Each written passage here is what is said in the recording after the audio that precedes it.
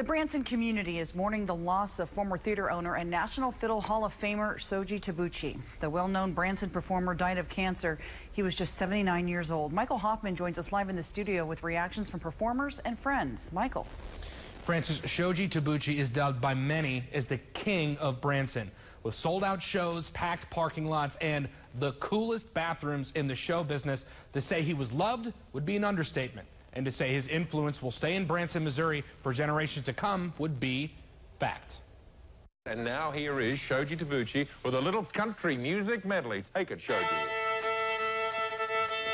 Shoji Tabuchi.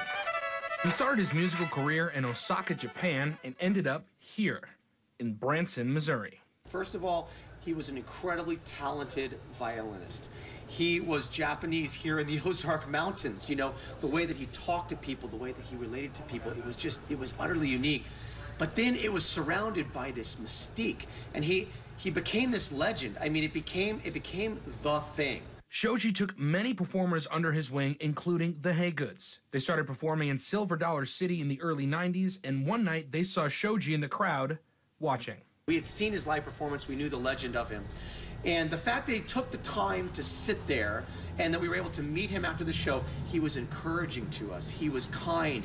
He just really built us up. Even though we were just this little fiddle show at the time, we never forgot that. And it was because of his influence on us that we built our production to where it is today. Others, like Branson ambassador to the performers, Marshall Howden, knew Shoji well and was saddened to hear of his passing. Tremendous sadness, but also we've been losing so many of our Branson icons in the last few years, you know, and so it just kind of compounds, but there's a heaviness on my heart, but there's also such a deep appreciation for what they built. Howden says that through all the glitz and glamour and fame and fortune, Shoji never lost sight of who he was.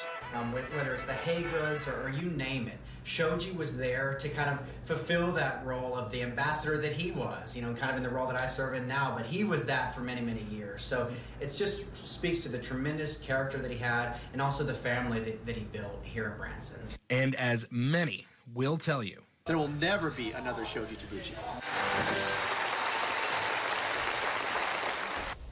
Now, August 31st is already Shoji, Dorothy, and Christina Tabuchi Day, and I'm told by representatives of the city of Branson that there will be a memorial in Branson on the 31st. Francis? Michael, thank you.